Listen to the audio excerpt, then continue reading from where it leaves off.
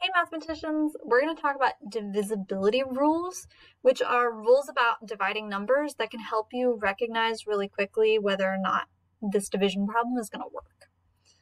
Okay, so numbers that are divisible by 2.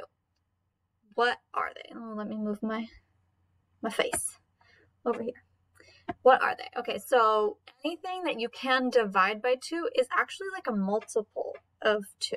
So if we think of multiples of 2, that's 2, 4, 6, 8, 10, 12, 14, all of these, which means that they can also actually then be divided by 2. So if I give you 84, you should be able to say, yeah, I can divide that into 2 groups equally with no remainder because it's a multiple of 2.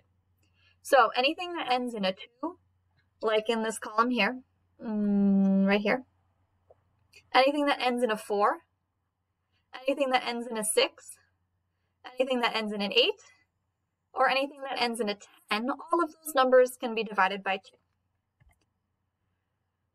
The 3s, in my opinion, are super cool. You know that you can divide a number by 3 with no remainder if the digital sum is divisible by 3. What the heck is a digital sum? Okay, let's look at all the multiples of 3. Here they are. Isn't that cool? They make like a diagonal pattern. This is what I mean by digital sum. 3, there's only one digit, just the 3. You can divide 3 by 3, that's 1. 12, well, let's check out 1 plus 2, that equals 3, and you can divide 3 by 3, so therefore you can evenly divide 12 by 3 with no remainder. 21, add that 2 plus the 1, that's 3. You can divide 3 by 3. This trick works all the way through all the 3s. 1 plus 5 is 6. You can divide 6 by 3 equally, no remainder. 2 plus 4 is 6. That's so cool. Look, all the ones that start with 3s, they have a digital sum of 3. All the ones that start with, all the ones that start with 6, they have a digital sum of 6. All the ones that start in the 9s column, 1 plus 8, that's 9. You can divide 9 equally by 3. 2 plus 7, that's 9. You can divide 9 equally by 3. Oh my gosh, that's so cool. These can all be divided by 3. But what about something like 48? 4 plus 8 equals 12. You can think of it 2 ways. 12, yes, I know that I can divide 12 by 3. Or you can say 48 is really like 4 plus 8. And that's 12. Oh, this is terrible handwriting. That's 12. But then you can keep going until it's a single digit. 1 plus 2 is 3, and you can evenly divide 3 by 3.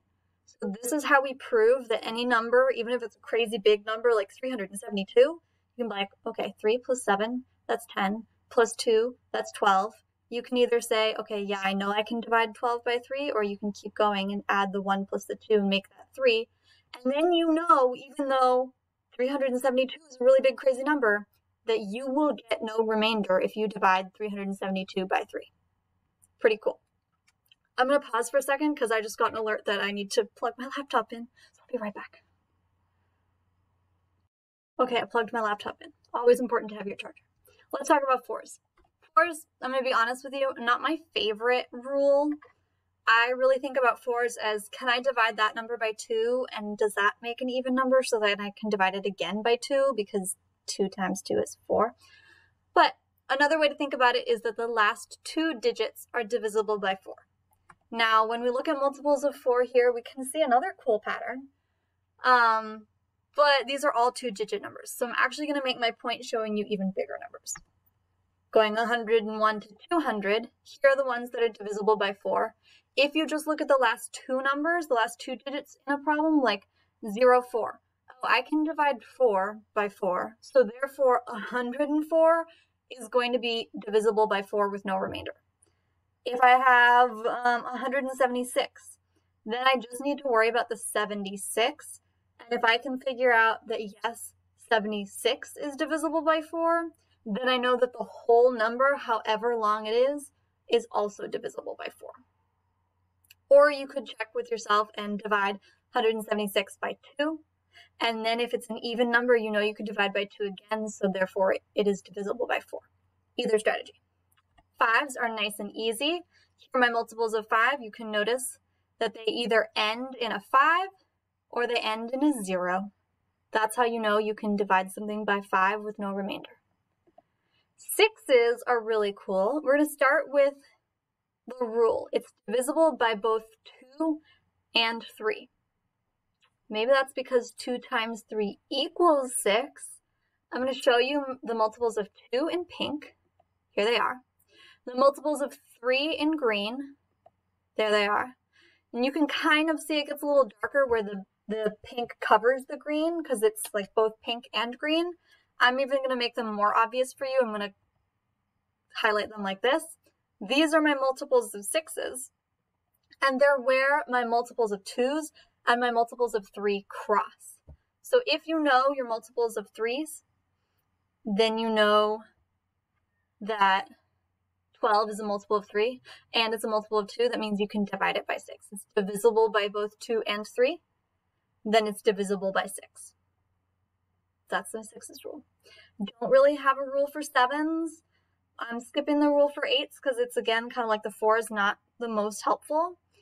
Rules for dividing something by 9.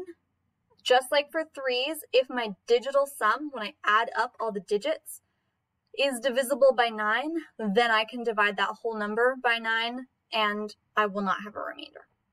So you can see here, like 7 plus 2, that's 9. Therefore, I can divide 72 by 9 and not have a remainder. 9 plus 9 over here, this 99, that's 18. You can either think about 18 and say, yes, I know I can divide 18 by 9, or you can then take that 18 and add the 1 plus the 8 and say, oh, that's 9? Yep, I can divide this whole number by 9s. And last but not least, probably, honestly, in my opinion, the easiest one.